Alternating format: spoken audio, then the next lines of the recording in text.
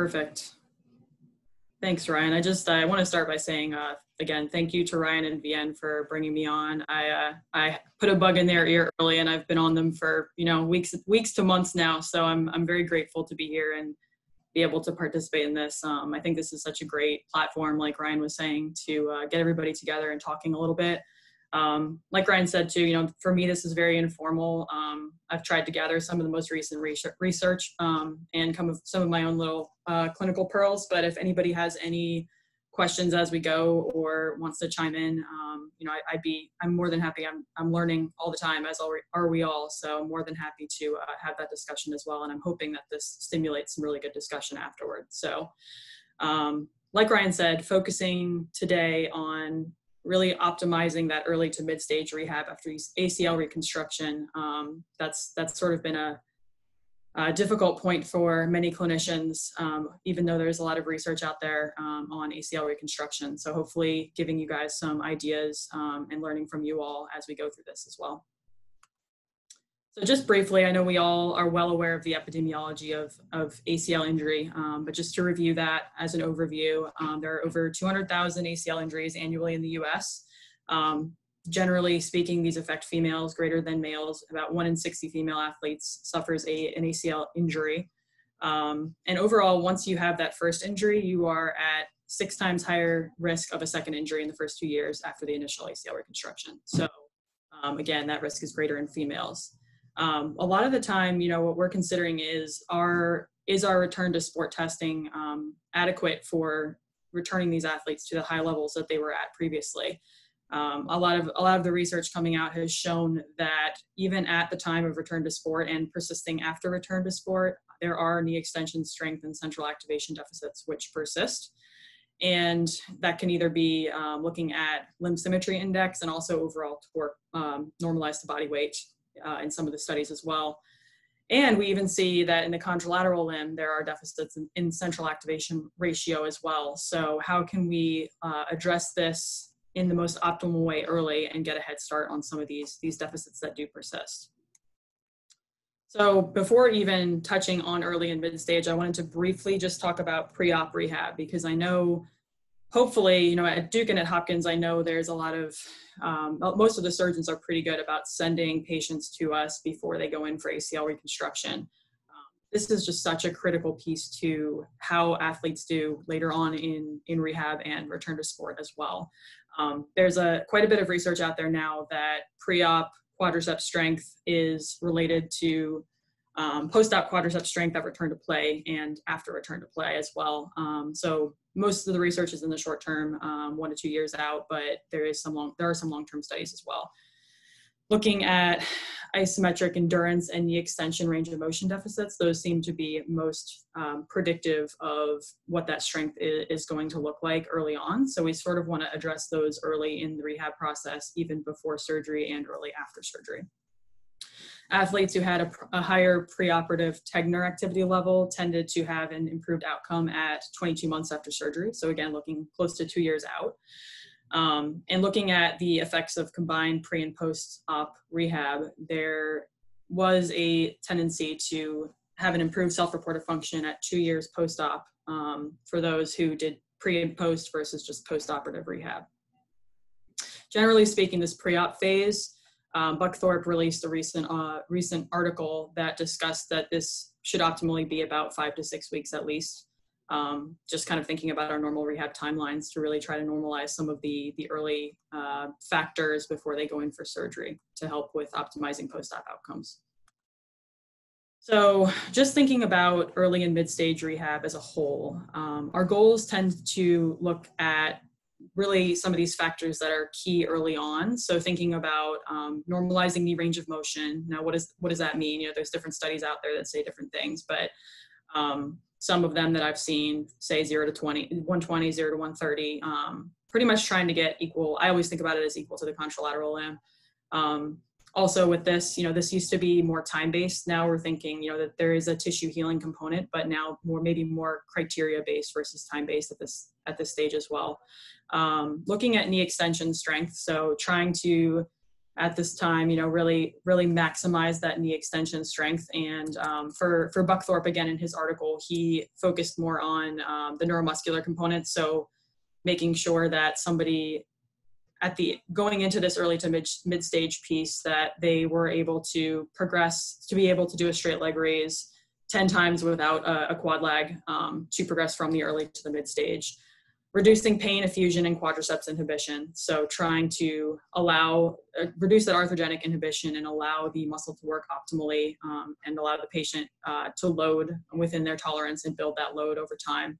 And then to normalize gait mechanics, which again is a pretty subjective way to look at things, but looking at, are we seeing any antalgia? Are we able to normalize those mechanics early? So I wanted to discuss, instead of talking about how to return somebody after ACL reconstruction, what I wanted to really focus on was, how do we optimize outcomes early in ACL reconstruction rehab? Maybe giving you a few ideas or touching on some things that may have been discussed before, but discussing the more recent research. So the first thing to think about is kinesiotaping. And I know there's a lot of kind of controversy out there with kinesiotaping, a lot of research showing different things. But I think for edema management post-operatively, there is some evidence supporting the use of kinesiotaping early on. It can work to kind of lift and pull the structures overlying the knee area to allow some of that lymphatic drainage early. And there is a recent systematic review that came out that discussed this more in depth and showed that there may be some support for it. The results of that systematic review were that there is ultimately more research needed, but it is something to consider in your early post-op rehab. With some of the studies that have come out on kinesiotaping for post-operative edema, they've shown some decrease in peripatellar swelling, improved pain management, improved knee flexion range of motion, and also maybe from like a neuromuscular perspective, early increased hamstring muscle strength. Obviously, so this study specifically showed 5 days after surgery, so we're not seeing true strength gains at that point, but maybe more of a neuromuscular or decreased inhibition effect at that point. Consideration of aquatic therapy. So obviously not everyone has access to aquatic therapy, but this is a really good early intervention to consider to especially reduce edema, reduce pain, kind of offload the structures a little bit, and allow working on sort of that motor control component that Ryan discussed a little bit last week, but also allowing the patient, the athlete, to do some more functional movement in an environment which may not be as stressful to their joint structures early on. So again, Buckthorpe discussed this in several articles, or several recent articles, in terms of the role of pain and swelling reduction, working on gait. So talking about that normalization of gait as a criteria to progress through to the mid stage of rehab. Also working on cardiovascular fitness. So obviously that's a good way with the hydrostatic pressure of the water to work on that resistive component, developing some cardiovascular fitness in a less loaded environment. To work on motor pattern retraining early, because obviously if we're loading without having retrained those motor patterns, we may be promoting some irritation and pain in the knee joint, not to mention suboptimal motor patterns.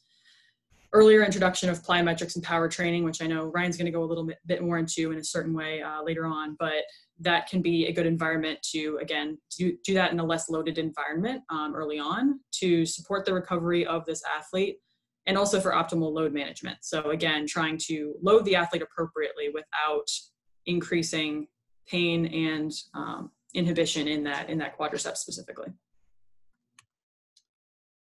So when we talk about loading optimization or optimal loading, what exactly does this mean? So for me, and this was the way Buckthorpe, I thought he introduced this really well. His definition was the load applied to structures that maximizes physiological adaptation. So basically thinking about, in any phase of rehab, what is the optimization of what load we're putting through the joint, and how are we achieving this? So a lot of the time, with ACL rehab or with later stages and trying to move into earlier stages, we're talking about how do we maximally load this quad and get it as strong as possible before return to sport. Early on, this can be difficult because, you've got some of these effects that I talked about with arthrogenic inhibition, swelling, pain. If you're just trying to load that joint's not going to be very happy as we move through the rehab process. And you may actually see one thing that Buckthorpe talks about that, again, I found pretty interesting, is that concept of isolated versus functional strengthening early, because if you're trying to load them into a functional strengthening position like a squat or a deadlift, and they are using compensatory patterns, that's probably not going to develop the muscle optimally early and allow them to use that muscle then later. They'll probably use strategies to compensate, and then you may not get that quad return that you're looking for. So one concept there is trying to focus on machine-based strengthening early, and isolated strengthening early from that 4 to 12 week period, kind of in that end stage, early stage, or early mid stage rehab, to optimize the loading and optimize quad and hamstring strength specifically, with incorporation of some other muscle loads as well. Again, considering the load capacity of the joint. So really thinking about, where are we early? What can this joint handle? And how may we want to progress that to make sure that we're not irritating early and causing pain, which then may set us back even farther.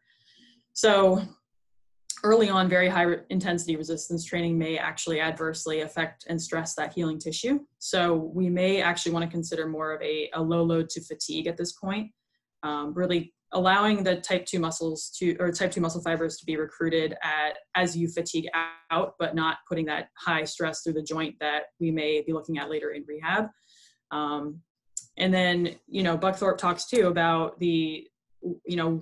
what is actually optimal here in terms of what are we looking at for repetition max, and how are we progressing that through the stages. So considering starting maybe with that, again, that low load to fatigue, maybe looking at about 12 to 20 rep max, and late in the early mid stage process, and then later on moving to about an 8 to 12 rep max, and looking at 6 to 10 sets there to really periodize that training program and maximize strength as the load capacity of the knee increases.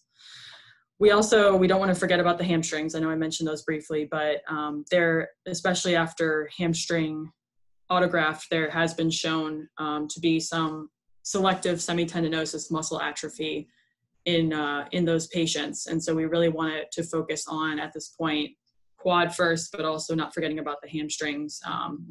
If they're coming back with a hamstring graft, once they have gone past the healing phase of that graft area. So taking that into consideration as well. We also want to take into consideration that 12 weeks post-op, you actually do tend to get a change in the functional demands of the task when you're doing functional strengthening from the knee to the hip. So again, if you don't have a strong quad, and a quad that you've worked to move out of that arthrogenic inhibition stage and the early rehab stage to where it actually has increased load capacity, you may see that these athletes are not able to take the load through that quad, and that's where you see these compensations. So even more evidence to work early on reducing arthrogenic inhibition and pain and effusion, and trying to improve the load capacity of that quad. Another modality that has been found to be pretty useful recently is blood flow restriction, and I know most of us are well familiar with this, but there are some good studies out there that show that even pre-op and early post-op, you can use it in preconditioning to reduce endurance to improve endurance, reduce endurance loss, and prevent atrophy, which really will help to kind of reduce that floor and keep you higher to start with, which then will improve your overall rehab process. There have been some studies looking at blood flow restriction, which typically, again, is 15 to 30% of 1 rep max, so low load, compared to high load resistance training at 70 to 81 rep max, looking at whether that builds similarly or differently across those two conditions. There have been some good studies that have shown that early on you get similar muscle hypertrophy and strength adaptations with blood flow restriction at low loads versus high load training, which again has also been shown to reduce pain and improve overall tolerance to the activity early in the process. Generally, it does take a little while. So some of the studies have shown that they're with short duration blood flow restriction, and they were looking at like a 13-day program. You don't see necessarily those changes, adaptive changes. But if you continue that out for 5 to 10 to 15 weeks, that can actually give pretty similar effects to high load training early on in the process. Also considering again that these patients are not going to have the load capacity that you might expect later on in the process. So we want to load them, but we want to be cognizant of that. Early, you want to really focus on muscle size, which again, that the BFR can be a component to that. The voluntary activation, so working on exercises, using different modalities to try to just activate those muscle fibers. Again, to fatigue is one option. We'll talk about briefly just some other options for that later on, and then working on building strength. Generally with BFR, like I said, you get an improvement in self-reported function as well beyond just the pain and edema, the objective measures, and then early reduction of arthrogenic inhibition, allowing us to then progress into more of that pure loading stage.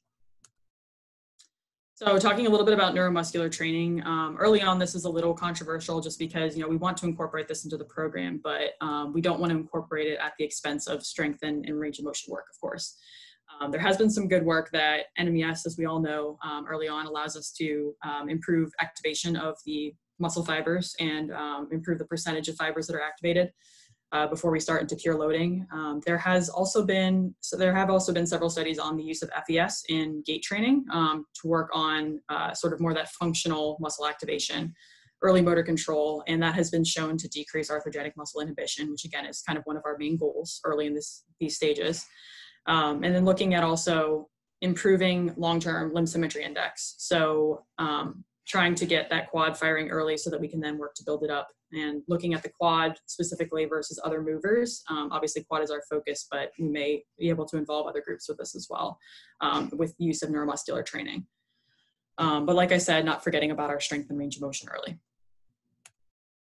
So moving a little bit into just to kind of wrap things up a little bit here, talking about closed kinetic chain versus open kinetic chain activation and loading.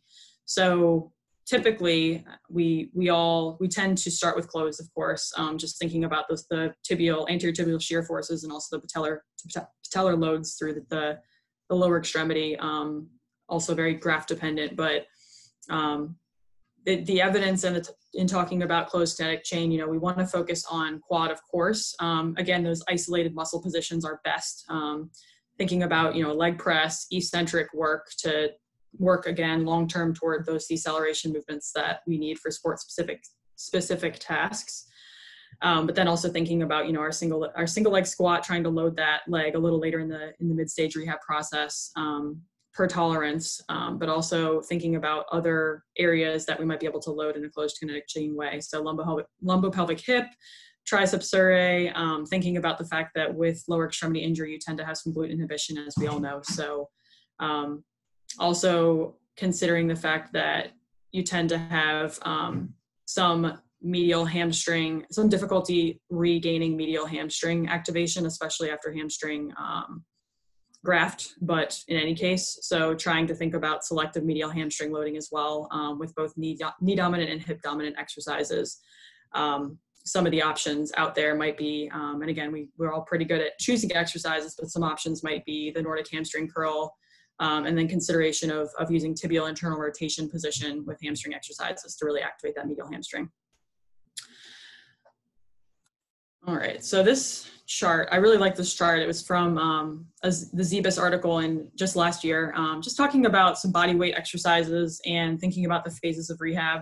So as you move into later stages of mid-stage and even into late-stage rehab, basically what this is showing is from the article, the selective activation with EMG of different muscle groups. So you're looking at, biceps femoris, semitendinosus, and then the quads, really trying to see if, as we go through the rehab progression with typical exercises, we might choose in each of those stages, whether we're activating the muscles we think we're activating, and whether we're increasing that activation as we go through the rehab process.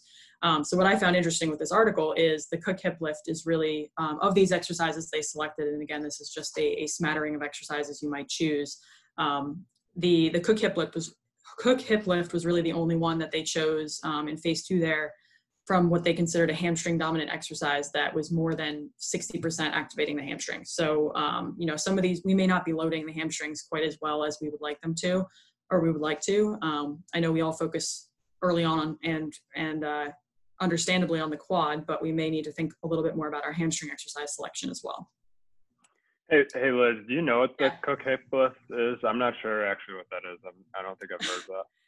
Yeah, so it's good question. I had to look it up too because I've heard of it, but I actually didn't know exactly what it was. So basically, from what they were describing, it's like a reverse plank. Your heels are elevated and your one leg is flexed up, and then or one knee is flexed up, and then you're just basically doing like a reverse plank bridge with an extended knee on a plinth. So kind of like I'm trying to think of. It's hard to describe really. Like a modified core bridge or bridge. Yeah, like a modified core. Yeah, that's just extended knees. Gotcha. Right, and just like single limb, yeah. Mm-hmm. Good question, Ryan. So again, one of the most controversial things with early stage ACL rehab is the open kinetic chain concept. So how early do we introduce open kinetic chain, and how do we go about that? Earlier articles showed that there was a potential for there to be an increase in laxity long term. That was what the earlier articles showed.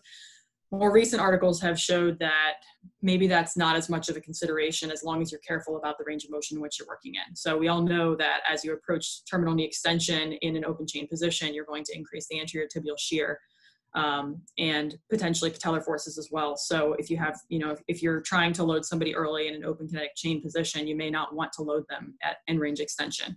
But some of the articles out there start as early as 4 weeks into rehab with 90 to 45 degrees of knee flexion, open kinetic chain, and find that there is no difference in laxity long term in terms of ACL laxity. So to me, that indicates one of the other considerations with that is what is the impact really on long-term strength. So for me, it's kind of this risk reward, right, for all of us. Is it worth introducing it early, knowing that there may not be a huge impact on laxity long term, which is great. But is it really giving us, bang for your buck to introduce it that early? A lot of the literature shows that there's not a huge difference in strength long-term, strength differences, whether you introduce it at 4 weeks versus 6 weeks versus 8 weeks versus 12 weeks. I think obviously all of us would agree that this is a huge and important component to rehab to introduce open kinetic chain, but maybe waiting a few extra weeks, in my opinion. And I think this comes down also to talking to your surgeon about what he or she thinks about the process as well, and how that surgery went. Because I know this is a pretty controversial topic, and my thoughts on it again are I would wait a few extra weeks, but there has been no recent evidence to show that there is increased long-term laxity with early introduction of open kinetic chain.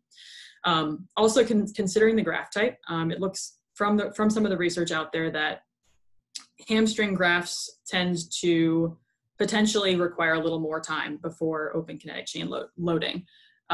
There tends to be kind of this maybe due to the ligamentous laxity that's involved there.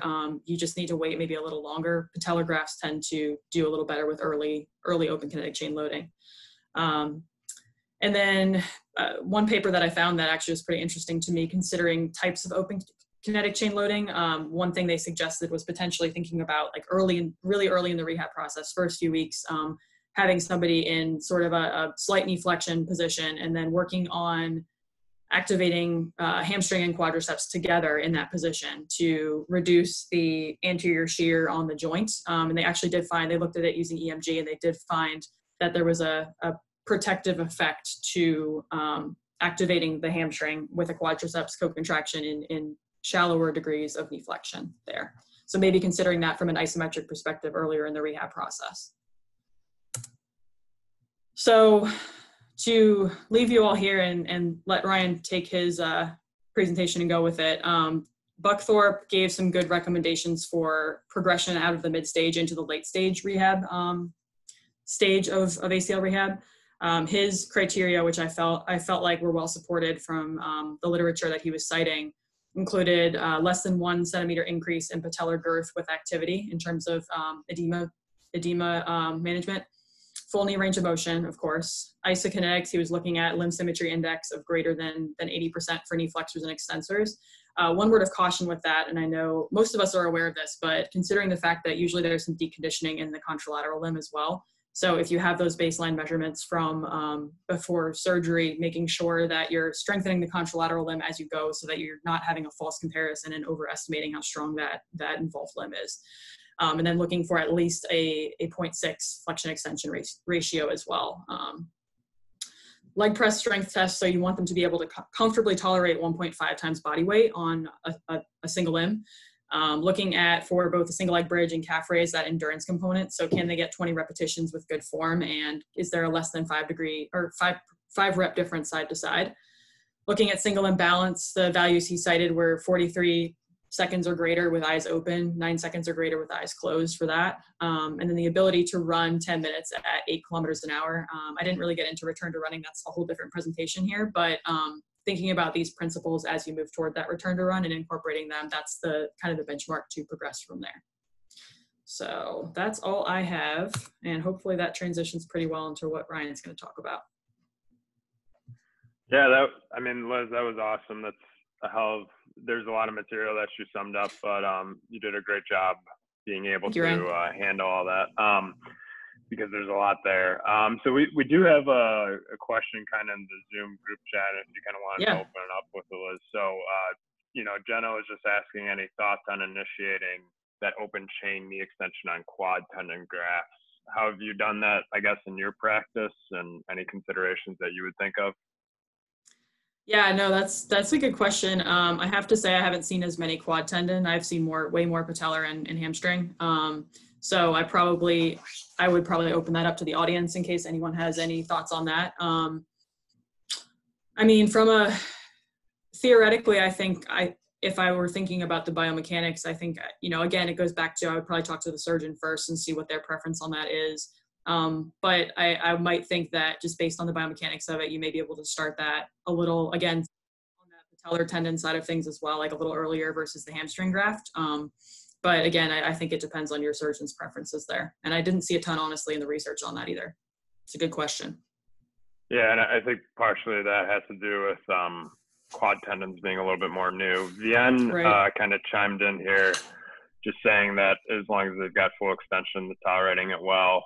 I have heard about the patellar fractures with BTB, just still anecdotally, just like a personal story from somebody who had. So I don't know if anybody has experience with that. I think my overall take on that is just basically, kind of treat it almost like an overlying tendinopathy in some ways, and start with your isometric long holds and those kind of safer ranges for the first 4 to 6 weeks, and then progress at the full range of motion after that, because you need that quad activation. We'll kind of highlight that here. Yep, I agree with that, Ryan.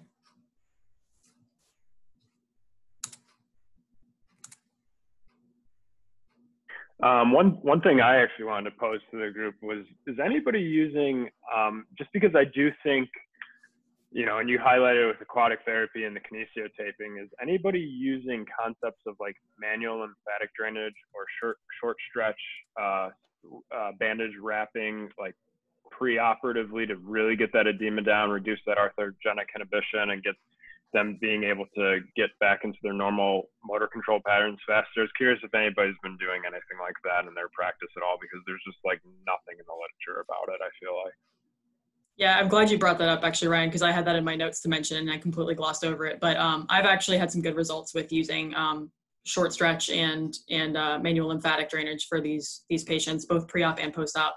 I think it depends, on what your goals are and who your patient is. I think I've had some people who just refuse to use the short stretch and just hate it, and then some who do better with just manual lymphatic.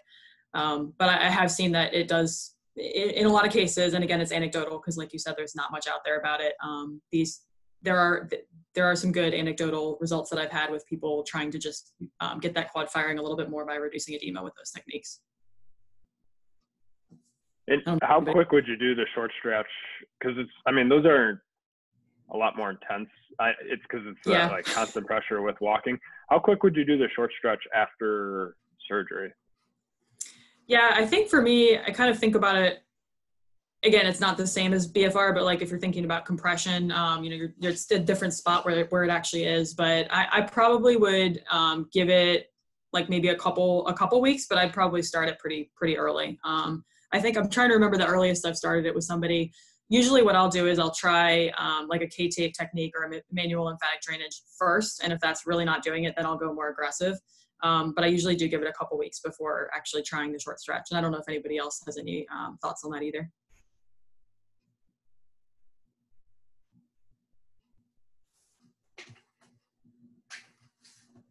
I think just to your point, I think they'll be walking around more too after 2 weeks, and you need that muscle activation to get that pump type, and that's, I really haven't studied short stretch bandages since my wound care class in school, and that was now like 4 years ago. So I asked our women's health resident about it, and she seemed to be, more of a proponent of incorporating it if you're not getting that reduction. But I think it's good to be aggressive, especially preoperatively, to get those folks back to, you're trying to reduce that neuromuscular arthrogenic inhibition to the quad, I think, as you go on. So does anybody have any more questions on this half? If not, I'll bring up my slide.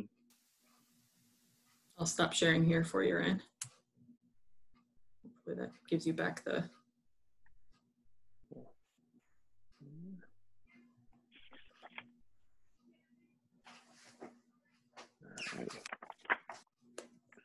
Yeah, one other thing, just as I start my slideshow, I was on a Volv lecture about force ducts the other day, and they were advocating basically for this squat testing or in the early phases of rehab, basically using their software and their program to induce different loads in that early 2 months to be able to look at what is optimal loading for power. So, the thought would being if you load heavier, you're going to move slower. So finding that sweet spot between moving fast enough to generate power, but also having a higher load. And I thought that was a really cool kind of pushing the needle for ACL rehabilitation. So I thought that was something definitely use more kind of in the future going along here. All right. So I wanted to just cover cutting. I think it was a little bit more of my own almost use of it, because I think it's a subject that isn't obviously really well covered in PT school, and I think it's just such a complex topic that I wanted to just take a little bit of a deeper dive into it. So with starting, we're just going to talk about some definitions here first. I'm going to reference change of direction and cutting as being interchangeable here. So basically,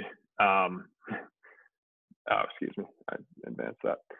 So basically, cutting and change of direction is used cutting maneuvers sometimes in the literature, but also agility is sometimes used. Agility, typically, though, it's going to reference something that you actually are responding to something. So you're not really training agility until you're moving more into essentially the ability to respond to an external stimulus. So cutting, change of direction, interchangeable, but agility not so much unless you have that external stimulus that you're responding to, just to kind of lay out some definitions.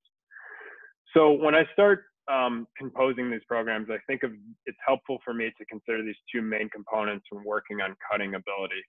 And I asked myself if the athletes are capable of performing both those. And so those were two requirements for change of direction include the center of mass must be decelerated in the approach direction and then accelerated towards the new movement direction. So that kind of switch, I think of it as switching gears really quick from like a reverse to just throwing on the acceleration. I have flashbacks of Fast and the Furious anytime I think about this stuff. And then also you need to rotate the body towards that new movement direction as well. So first thing that we're going to cover here is that center of mass component here. And to do this, we're going to describe this posterior versus this anterior directed ground reaction force, which we'll focus in on this A picture here force. So to me, every cut can be considered a rapid deceleration to acceleration with a change of direction in the middle. I'd argue that that change of direction might be optional if you consider that it's just a sagittal plane type of cut where it's a rapid deceleration to an acceleration. I think those happen a lot in sports as well. And I do think those need to be considered cuts as you program post-op and ACL or lower extremity injury. So to achieve deceleration, individuals are going to need to generate a posteriorly directed ground reaction force by positioning their center of mass, which you can see here, posterior to the center of force application, or in this graphic here, center of pressure, which is obviously going to be their foot. And it's that braking mechanism that allows them to decelerate. And then subjects are essentially going to need to generate that anterior directed ground reaction force to then push that center of mass anterior to the center of pressure to accelerate in that new movement direction, which isn't pictured here, but I have that in a video here. So that effective transition between deceleration and acceleration in a short period of time frame is one of those key factors for high performance. Basically, are you able to cut well? If you are, you're able to manage this relationship from a rapid braking to a rapid acceleration of the lower extremity pretty quick there. And how quickly somebody can manage that is going to be key, but also efficiency as well. And basically, I think of it as like almost a jump where you're loading up eccentrically and then you're transferring that to concentric activity, and obviously big time neuromuscular control components in there. And then you also need to consider the center of mass relative to the center of pressure in the frontal plane.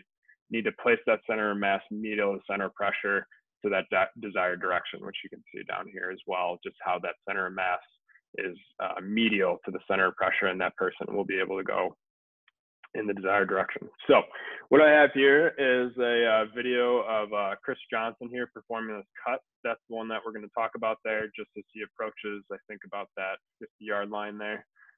Totally jukes that guy out of his shoes. So in this first picture here, what you can see is he's leaning forward as he approaches that kind of 45-yard mark, and he's accelerating through that. His center of mass is anterior center of pressure, so he's accelerating, right? And this is why these individuals are just, I think, the most, incredible athletes. He's still really, obviously this isn't a perfect side view, but he's a little bit more straight up in the next frame as he goes about a yard forward. And then here completely puts on the brakes, and he's fairly vertical, and obviously this is me trying to snap a GIF, and I'm not a video editor by trade, so this is probably the best. I tried kind of just to do screenshots of this, and so this is the best video I got, and it's just so impressive to me how strong he is, that he's just ever so slightly so straight up, but he's able to basically stop on a dime essentially and completely alter his center of mass, which is probably pretty significant. Because he's a heavy, strong dude, to be able to cut to that right side here. And then as you can see, he's just quickly moving into that accelerated position where the center of mass is now, once again, anterior. And so I think a bonus of this video too is a good demonstration of the individual cornerback or safety that's trying to come over and make a hit. Good demonstration of not how to optimally decelerate your center of mass. It's, you don't really want the chest touching the quads in any position in football typically. So just kind of a good little bonus there. So the next concept I want to introduce is basically the angle dependency of a cut.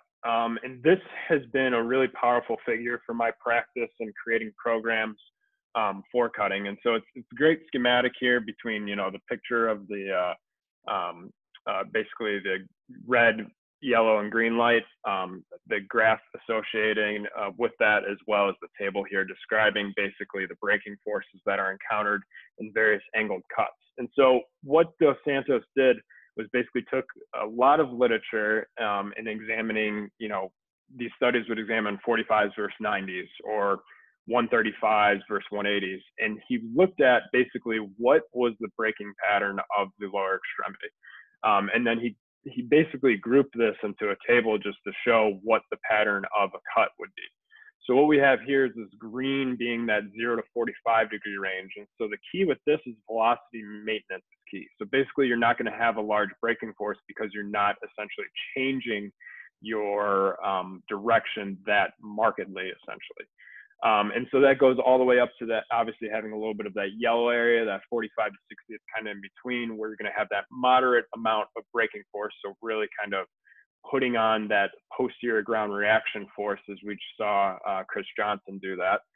And then, but still, you're still basically maintaining that velocity in some way. And then you have those more sharper cuts, that 60 to 180 degree, and that's where you're having that substantial braking force. And so I think it's important to understand the basis of a cut and, really consider all the components that go into it. It's a crazy list of like ground reaction force, ground contact time, torso position, muscular control, muscular strength, lower extremity biomechanics, surface, friction. The list kind of goes on. And that's why these movements are just so amazing, because it's kind of like a snowflake. One cut isn't ever going to be like another. And so I think you need some type of clarity, and this schematic basically provides that for me when I'm creating these programs, and it's important to under cue. I also think bonus here too is just these great external cues of slam on the brakes, slow down, and go. We can think about that in context of what I presented about last week as well. I also thought it was important to discuss the final foot contact, which is going to be this person's left foot in this E picture here, versus this penultimate foot contact, which is B and C here on the right. So most studies have focused on that final foot contact, and I think coming into athletics, you're always being like, okay, you need to pivot off that final foot contact. We need to focus on that. But what they're finding out is that penultimate foot contact, so this right foot right before he pivots on that left foot, is actually going to have a huge role in deceleration, particularly in those sharper degree cuts of greater than 60 degrees here.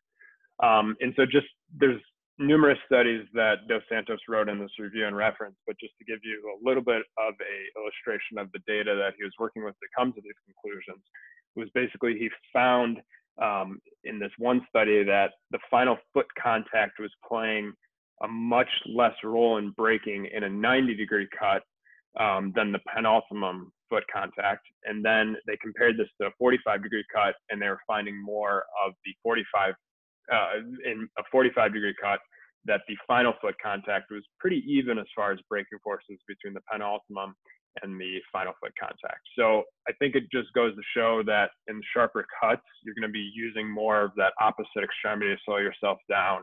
I think it's also worth noting is that penultimate foot contact is a little bit more utilized when they have a planned cut. So when they're able to time their motor system to basically put on the brakes for a greater distance, so they see that cut coming, you're going to see more of that penultimate foot contact to slow them down, versus the final foot contact when it's unplanned.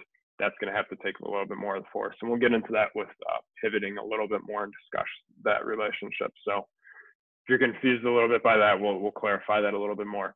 I thought it was important to just provide a concise view of what muscle activation is going to look like in a cut. There is some evidence that greater EMG activity of like your frontal plane musculature being like the vastus lateralis and biceps femoris is seen in sharper cuts. I think that all makes sense to us that you're going to have to use muscles that might be a little bit more predisposed to manipulate the body in the frontal plane in a 90-degree cut versus a 45-degree cut. Obviously, the quad is being essential for eccentric activation during acceleration. I think we can all understand that, but I think we shouldn't understate that importance of these motions are the things that people get into trouble with post-op ACLR. And for myself, I think it's important to kind of put that out there, when you're working in those early and mid stages, to be like, hey, we need to get your quads strong because you need to put on the brakes and be able to accelerate and move the way you used to. So that's why we're doing these straight leg raises. That's why we're doing these quad sets. That's why we're doing these leg presses. It's because this quad is really going to be key in doing its job for that deceleration to put on the brakes. And we want to make sure you don't get in trouble again with these ACLRs. Hamstring activity, that co-contraction, I think Liz touched on that nicely and presented obviously why we're targeting some of the muscles that we're doing. So going back to that first slide with that that orange arrow and then the circle, that second requirement is going to be that rotation towards the new movement direction.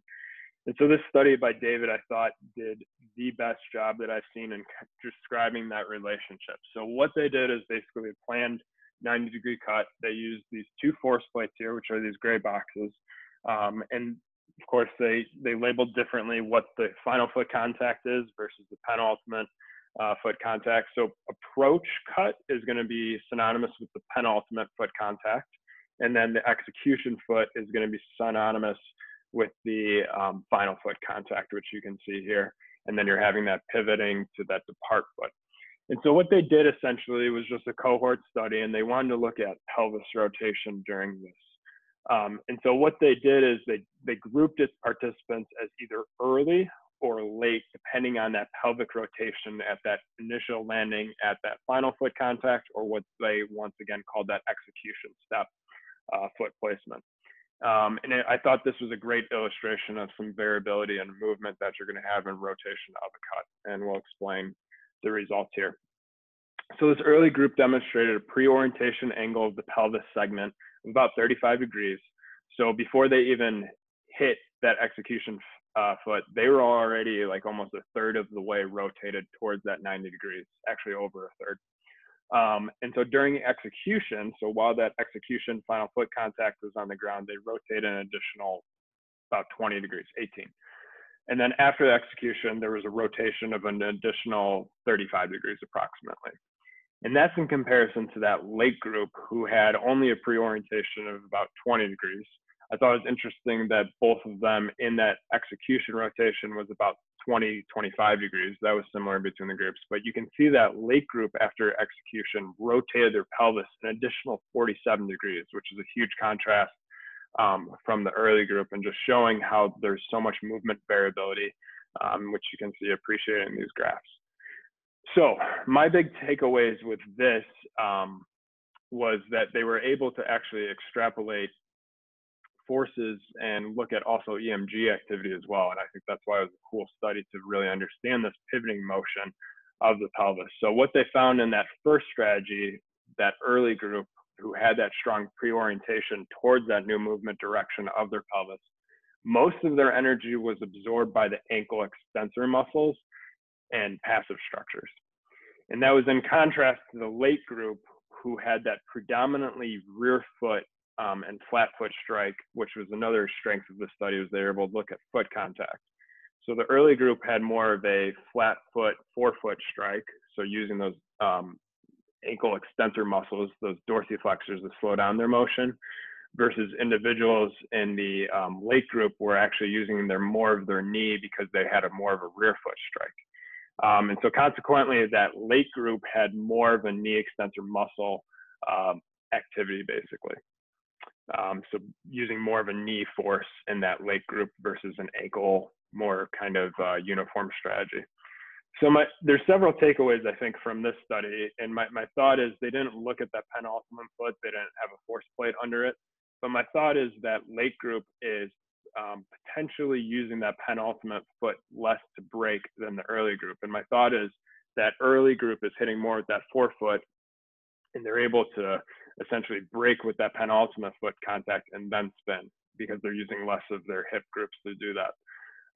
And so, it's easy, I think, to look at this and think, okay, we should train our individuals to turn early, to rotate their pelvis early because it's going to be less load through the knee extensors. But my thought is with this is to think of it more of a spectrum when you're programming in this into an athlete's plan of care, because there's so many sports that involve positioning the torso to deke somebody out and basically to not give up which direction you're going. Obviously I always go back to football, having somebody squared up and he's going to want to keep his chest pretty neutral until he has to, at the last minute, have his chest come with his hips because he doesn't want his opponent which way to know he's going.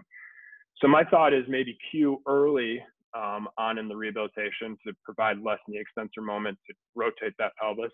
And then as you get more into those later stages of sport, be able to then make it more sport specific. Hey, keep your torso more towards this external target because that's what they're going to do on the field. They're not going to give up their performance just at a risk of re-injury because they're not going to be thinking about that. The only thing they're going to be thinking about is how do I get around this defender and juke him out.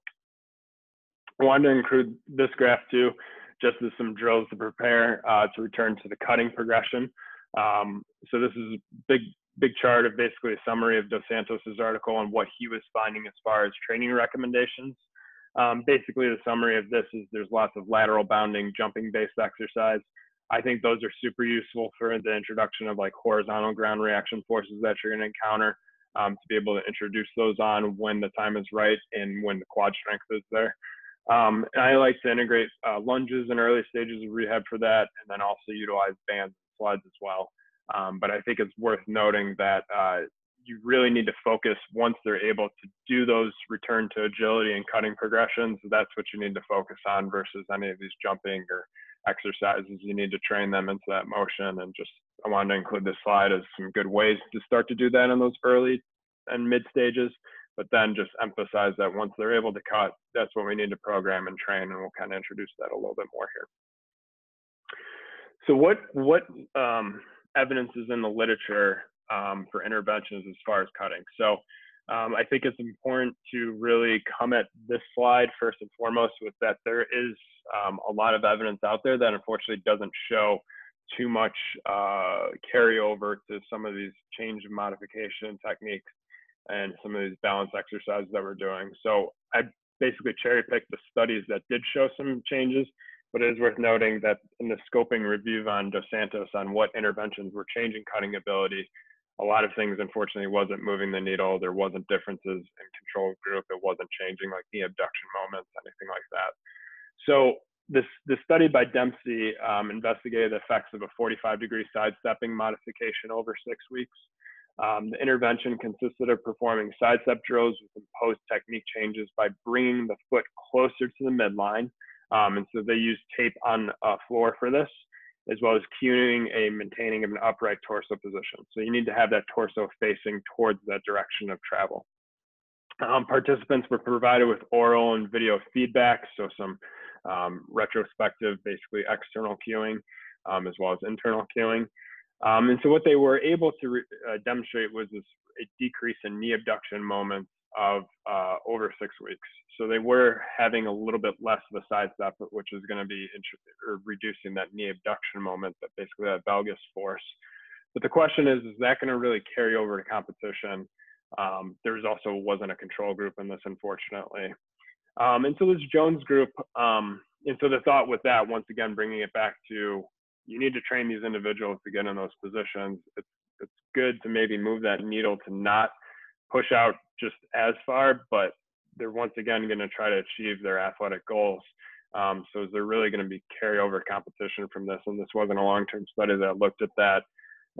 So just a limitation on that. And Jones kind of did a similar thing where they had a 180-degree term. This was kind of cool. It was a 6-week program. In the first 1 and 2 weeks, they emphasized deceleration, which I think is important to start with. Then they started with some random greater entry velocity, get more variation on how you're going to essentially cut. And then in the 5th and 6th week, they just randomly performed drills. They did cite that they once again lacked a control group. And they also said that their subjects weren't fast to begin with. It was a pretty small cohort. It was about 10 patients. So once again, the literature is pretty sparse on actual carryover for this.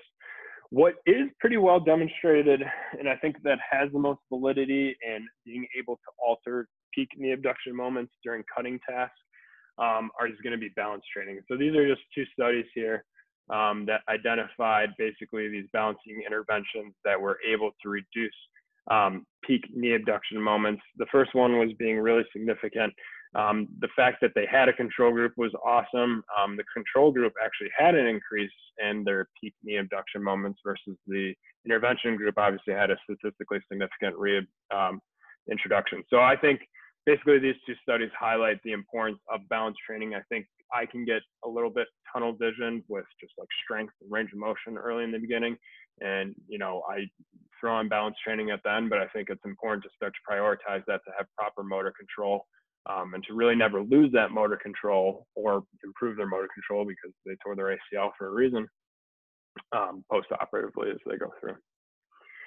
So in summary, when we're creating these programs, I think these are the variables that you need to continue to come back to, and the ones that you need to manipulate. So first, we talked about those angles. Think back to that green, yellow, red light, just to basically give you some clarity in what my braking forces and my patterns are going to be, and kind of grouping these, I think, in a 0 to 45 group, 45 to 60 group, a 90, a 135, and a 180 cut. Obviously, modify these based on your athletes and what their sports demands are, their position demands are, but that's kind of how I break those down. And then obviously speed and intensity is going to have a huge factor in determining cutting motion. So I like to start about 50%. I won't go lower than that because you're just not going to have carryover into the sport. I like to quickly be at 50% just to give my athletes some confidence in their ability to cut. But I'm going to be pretty aggressive with trying to progress greater than 70 degrees of intensity. If you've got the catapult type things to monitor speed, great, use them. If you've got some speed gates, once again, use them. But sometimes you don't have either one of those, which I'll show you in a second here. And so I think just using intensity in like an outpatient setting and being like, all right, this week you're at 50%, next week 70, 90% after that.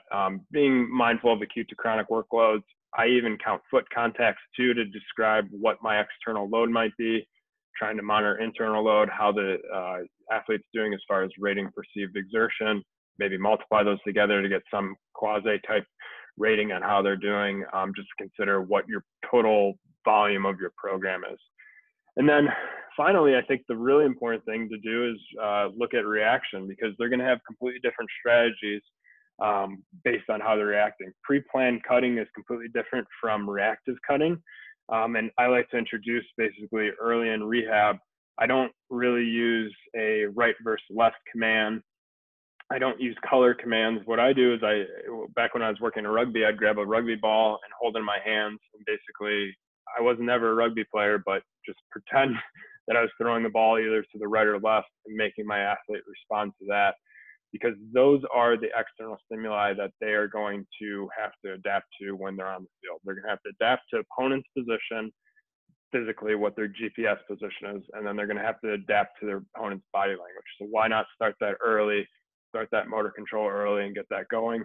I think there is some room for verbal cueing as well, listening to coach commands, listening to co-athletes, teammates commands, co-athletes, just being able to go on and modify those things. So I have a really quick example program of basically I had this athlete with a groin strain, coronavirus happened. So this is my stripped down athlete at home working on his backyard. And this is all I was able to kind of provide him with.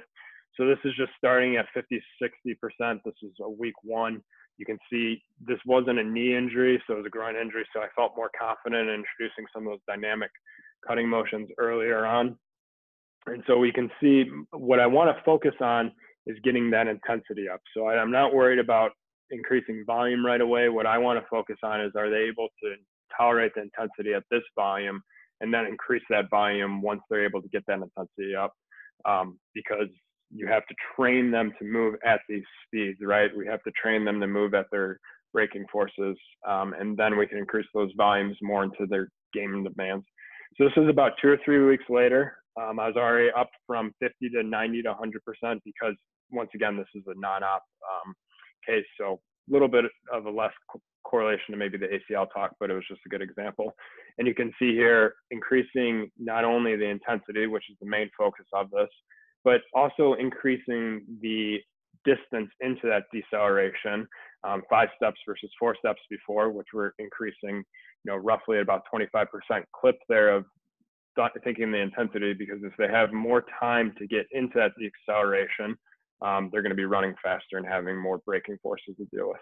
And then you can see this is about 2 or 3 weeks later, and then he was doing really well with his intensity, so getting more into those sharper cuts, and then also imposing more sport-specific motion, so multiple cuts in a quick space. This athlete sport involved quick cuts in a small amount of space. So this wasn't a football athlete, just being able to go in and quick cuts in a small amount of space and trying to really tie that back into their sports. And then last thing here, I think it's important to consider not only just objective testing. I think having these field-based return to play tests, these shuttle runs, karaoke tests, something they call the co-contraction test, which is just lateral cutting 5 times around this semicircle here.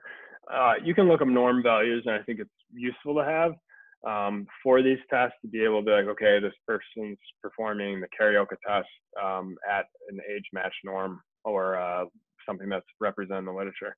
But for myself, I think the thing that I cue in more that I've really taken away from the fellowship is, can they play their sport?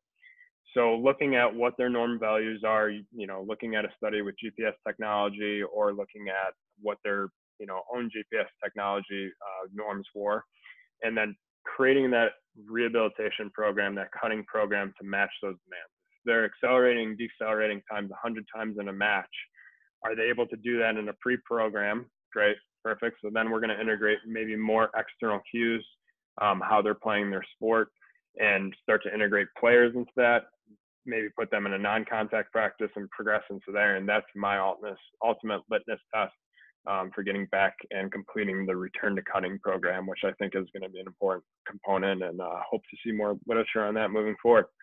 So with that, opening this up to some discussion here. And just how do you progress cutting post-operatively? Or are there any drills that you like to basically integrate? Anybody can jump in there. See if I've got anything in the chat as we open that up. Yeah, so I think it's really important when you talked about like the reactive component to it.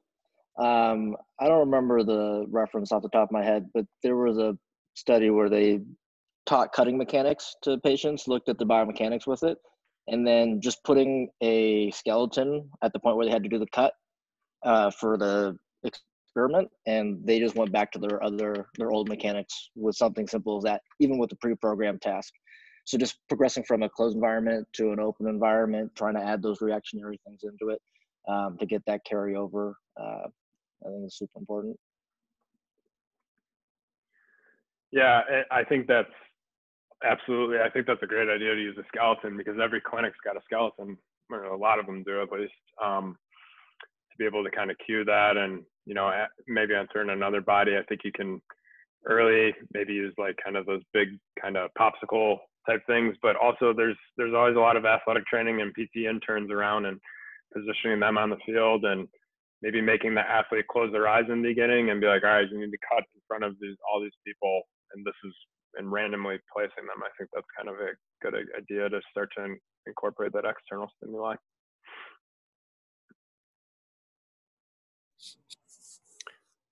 Hey, Ryan, I'll add in dowel marches, wall marches, lateral and sideways. I feel like that just makes them feel like an athlete again early on. So this is when they can just start walking normal. I'll start adding that early on. And then I feel like that'll prepare them for the movements later on in the mid to late stage rehab. Do you do those in the pool at all? I don't do those in the pool. I feel like those are fairly low impact. For the pool, I'll just do running, and then I'll do shuffling with the pool at about nipple line, and seeing if they can tolerate that, and then I'll move it lower.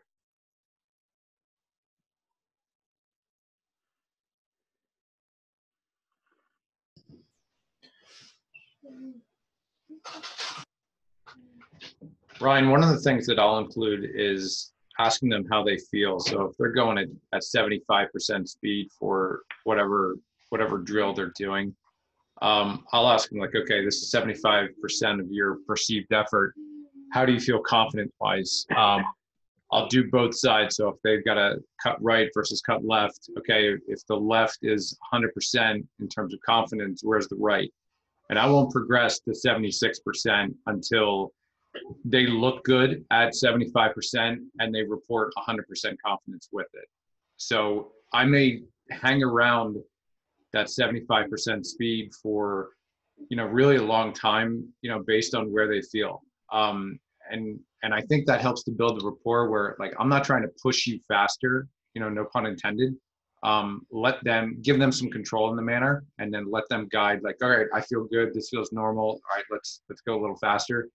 And then they may get to like 90% and that feels fine, and they're ready to go. Then the other thing is I probably won't add the reactive cutting until that they can cut at 90% plus at full speed, or not full speed, with full confidence, look good. Because otherwise, like, I just don't want to bring in another variable. Like, I don't want to do reactive cutting at, let's say, 50% speed, because that never happens. So I usually just save that to last. Yeah, and what I think the program that I included just had, it's obviously not even a post-op case, it's a hip case. So totally agree. Just like trying to be systematic as you move on, and then respond to them how their joints tolerating, and then how they're themselves kind of tolerating it, and their confidence in it. And I think it's really important to kind of stay on top of that, and, as you said, have that dialogue and kind of let them progress themselves in a way. It's really, really good points there, Rick. I really appreciate that. So Rick, if you're not adding in any reactive components until they're closer to 100%, are you taking into consideration like the retention and some of the motor learning stuff like we had talked about last week with Ryan's presentation? Where I mean with the reactive stuff is, if you're going to do like side shuffling it at 90%. I'm going to have you build that up where you're going from cone to cone and you're controlling going left and right versus there are no cones. You're just in the middle of a field or a court and I'm pointing left or right and you got to react on me. But I'll include reactive stuff, kind of the neurocognitive stuff that we talked about last week early in therapy. So as part of balance training, as part of strengthening, you know, I may use a ball, you know, for the visual reaction with sub-max cutting. So if they're side shuffling back and forth, I'll be passing a ball. But in terms of the like full speed, you're going to run at me and then I'm going to point left to right at the last second. You've got to make a 90-degree cut. I'm going to save that to last.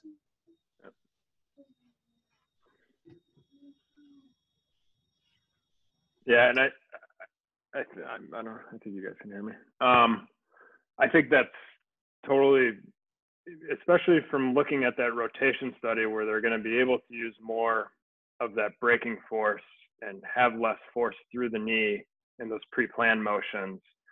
I think that's just a key, huge progression to be able to do that without that reactive component. And then you're making that task so much harder with the reactive component.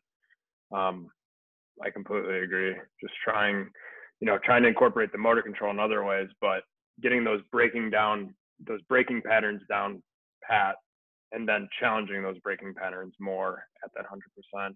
If I was doing like a post-op rehab progression, I definitely think that's where you should start or finish, I should say.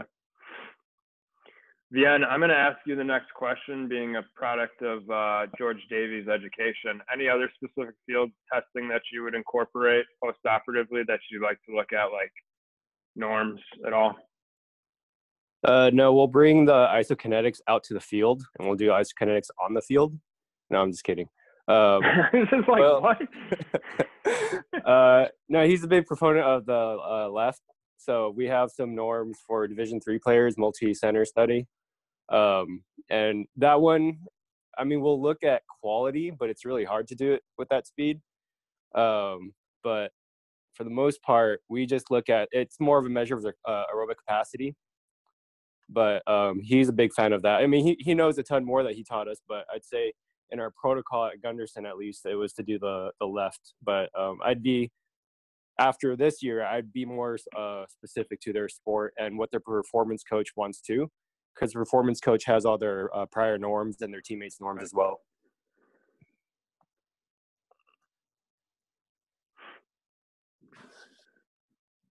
Does anybody have any other specific field tests that they really like to see, like normative value, or is it kind of, are we all more leaning towards just like getting them back to what their demands of their sport are and what their demands of their position are more so?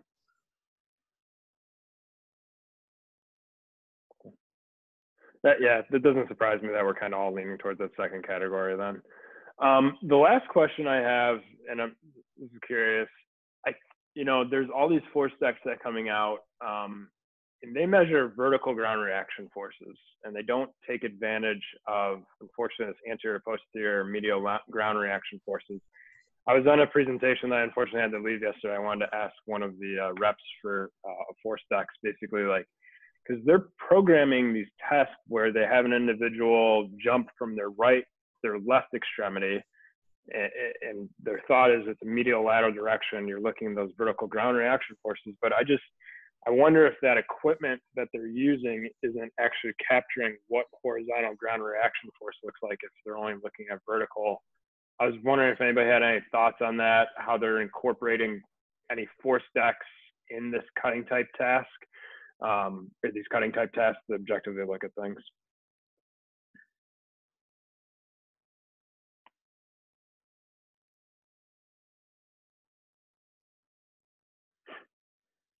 I think we might have crickets on that. So maybe I'll talk to the rep and get back to everybody at a later date and kind of see if I can get any insight on ways to use those force plates that are only measuring vertical ground reaction forces, I guess, in those cutting tasks and see what those applications are. Ryan, I'll chime in on that a little bit. This is Keith from UW-Madison. We use force plates, but we have the anterior, posterior, and medial lateral direction, but we strictly mainly use those for running. We don't do it with cutting at this point. And if you are only using the vertical ground reaction force for something such as cutting, you're missing a lot from that. So yeah, I would be concerned. I would have a hard time interpreting a simple vertical ground reaction force and saying that that is an important measure to look at for cutting. For running, we're even seeing pretty big differences in the anterior, posterior, not the medial lateral, because you don't have much medial lateral motion, but that is something to consider as definitely the direction of that movement. Ryan, I'll chime in quick. Sorry, I'll chime in real quick on that too. Actually, I've been doing a lot of these Zoom meetings, obviously, over this time, and we had talk by Chris Powers a few weeks ago, and he's coming out with some stuff soon. He's been doing a lot of work with like return to play, using some of the cutting data with the force plates that he has out at USC.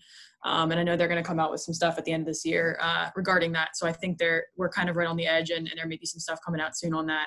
But I agree with you. I think what everybody's been saying about the importance of the anterior, posterior, but also the lateral forces, that you can't really get a lot of that from just the plates that look at vertical forces. So I do know that that's out there, and hopefully will be coming soon to research the pool out there that we have. Cool. Yeah, keep me posted on that. I'd love to see anything, because it's something I'd love to have objective data on and see how individuals are loading through that and see what they're, but it requires these really advanced kind of laboratory-based stuff that I just don't think even advanced teams have. Everybody's just getting these vertical ones, and we're still integrating those in D1 sports and pro sports. And so it'd be really cool to see that technology progress. Hopefully we have that in the next 5-10 years. Cool. Does anybody have any other questions or thoughts, comments on all of this? Just anything overall in cutting? I have a general question for you, Ryan, or the group. When you're first transitioning somebody into cutting, and you're, like you said, you go about 70%, I think that's a reasonable place to start. You don't want to start too slow. What are you cueing the athlete for, if any? Is it more of just progressive and introduction to that movement and allowing them to kind of get back to it, to what feels comfortable, or are you trying to coach them on specific movement strategies, either to reduce injury or performance or anything like that? Because I feel like there's a mixture in the literature of what you should do with that, or really not enough on that area. I think if there's anything like really egregious, like significant stiff knee strategy versus the other side, first I'm going to look at probably what maybe their objective kind of strength is, and make sure I'm not missing anything, that they're still really weak and maybe they're not even ready to start that cutting. But if they have the capacity, right? So if the strength values look good, if they're able to, squat with their body weight, some of those kind of, looking at 2 times their body weight for like a leg press, and it seems like they've got that triple extension control from a strength perspective, and they're still really stiff, trying to integrate external cueing as much as I can. But I think in the early going, I will do some internal cueing, be like, soft knees, or, some of those strategies we kind of talked about last week. And then as I'm progressing them, so maybe stay at that 70% intensity, and then try to have them progress them to more of an external cue, or just no cueing at all. Well, actually no cueing. And then maybe provide those external reactionary cues and see how it's kind of playing into their form. I think that's how I would go about it. I do think, obviously we're always trying to learn or progress motor control and provide those external cues, but in the real world, I do think sometimes you do need those internal cues in the early phases.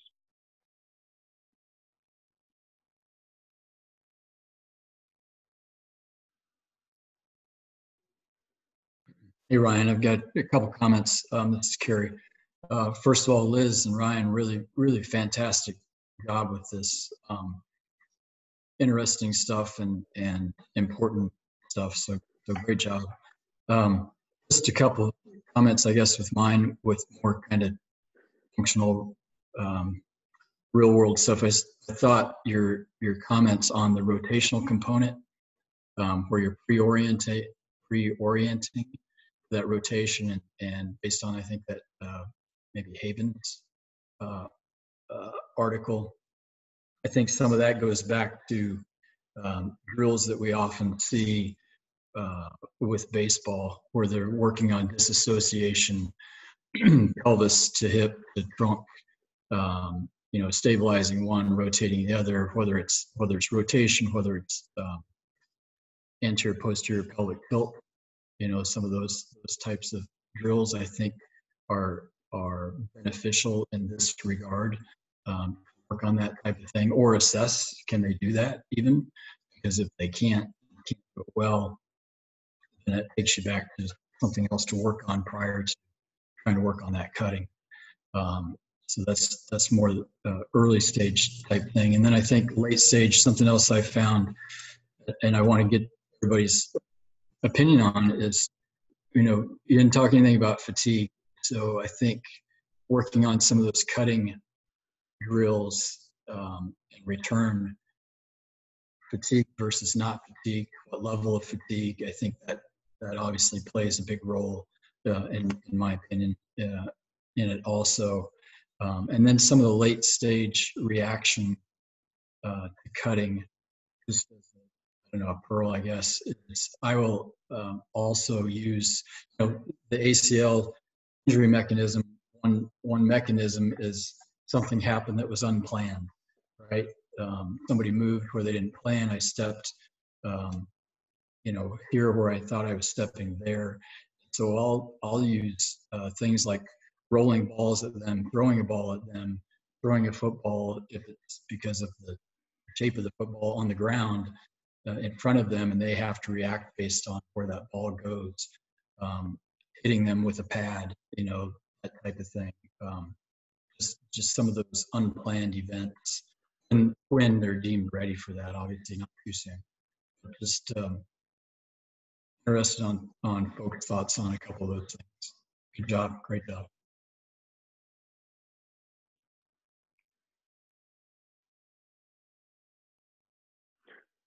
Yeah, I think that brings up another good kind of point to like Keith's question. Just, maybe it's something where they're just really tight throughout their thoracic spine and they're having less rotation that's causing, some breakdown down the chain. So I think going back to those objective measures of what the components are of a rotation and a pivot and a cut, if they're not performing it when we start to introduce those motions at 70%, that's another good thought too, Carrie.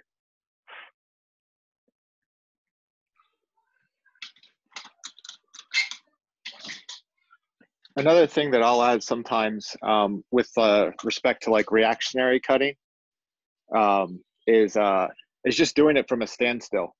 So you don't always have to necessarily be moving to need to have that reactive cut, both offensively or defensively in field sports. And so I think that can be a nice, very safe way just to see how A, build a little bit of confidence with them, but then B, also kind of see their natural footwork that they want to choose as they go from static position to whichever direction they have to turn and go. That's a good point too, Brad, about like, I know you live obviously a little bit more in the soccer world, and just training those cuts to be offensive cuts and then defensive cuts. So I think that's important to cue in on the reactive side too.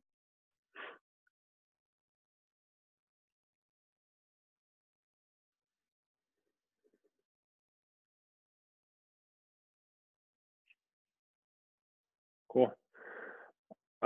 Anybody else want to jump in at all? Any final kind of parting shots at all? This was a great discussion today. That was awesome.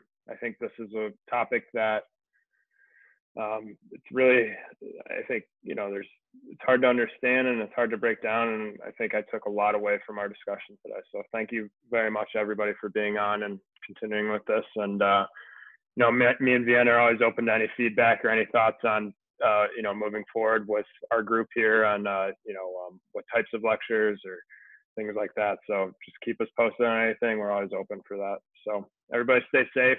Looking forward to having Niles on next week at 10 o'clock. And if you want any of the articles, feel free to shoot me an email too. I've got PDFs of all those. I can shoot them their way. Duke's access to articles is pretty awesome here. So let me know if you need anything. All right, everybody take care, and we'll see you next week.